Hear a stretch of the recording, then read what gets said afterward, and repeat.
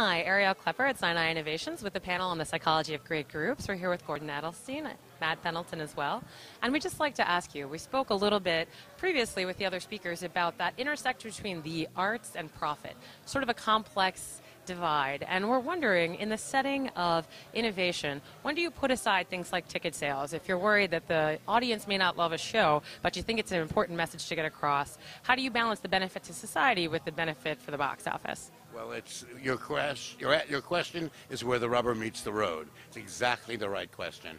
And I struggle with this on a daily basis because I'm a theater director, but I'm also a theater producer. I run a theater company, and I have to balance the budget every year, or I go out of business, and I lose my job, and I don't want either to happen.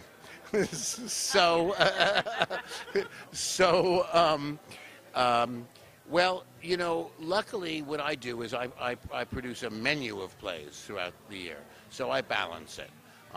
And I've gotten pretty good, not because I'm so smart, just because I've been doing it for a while. I've gotten pretty good at predicting what kind of box office a show is going to do ahead of time.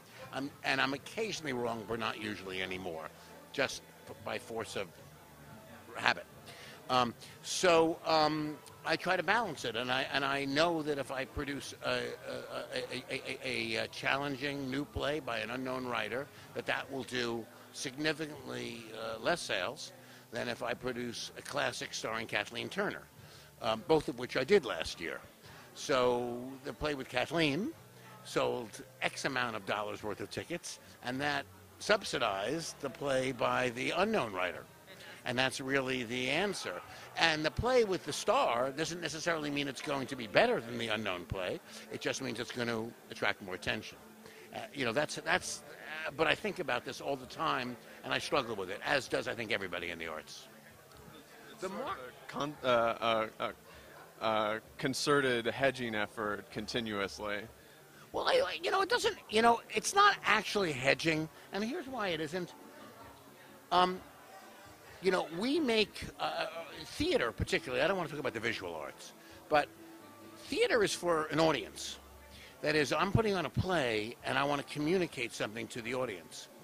If I'm putting on plays just for myself or the other 25 theater people around, I'm not really reaching out to my audience. So the marketplace is not only bad. It's not bad to be constantly paying attention to your constituency, let's say. I'm a leader, but I'm also a follower. I have to follow, like a member of the Congress. You have to lead your constituents, but you also have to listen to them and follow them.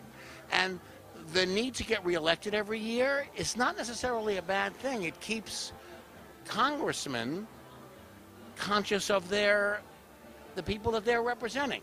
In the same way, their job is also to get in front of those people they represent sometimes, to tell them, you know what, you guys, hear me on this subject. We need to support gay marriage. I know many of you can't wrap your mind around that, but this is important. Follow me. So it's a balance, and it's the same when we put on shows. To follow up on something you mentioned during the panel discussion, you said that during rehearsals, as you grow in experience, you 99% of the time have a good sense of whether or not things are going well. How do you develop that instinct about the success of a team, and how does that allow you to innovate? Well, I mean, you really would have to have the blindness of Mr. Magoo to not know when a team is working well. When everybody is rowing at the same stroke, to use, as if you were on a crew team, you can see it. You can really see it. Sometimes, if things are not going well, it's hard to identify the problem. That's the more difficult to, the first sentence, famously the first sentence of Anna Karenina, all happy families are alike, and all unhappy families are different, each in their own way. So we need to, sometimes the diagnosis, it's like a doctor. Someone's sick, what's the problem? Where is the location of that disease? Very interesting. So it's in the synchronicity, and that should be obvious. Yeah. Any final questions? Great. Thank you so much. Thank you very much. Nice to meet you. Good luck to you. Bye.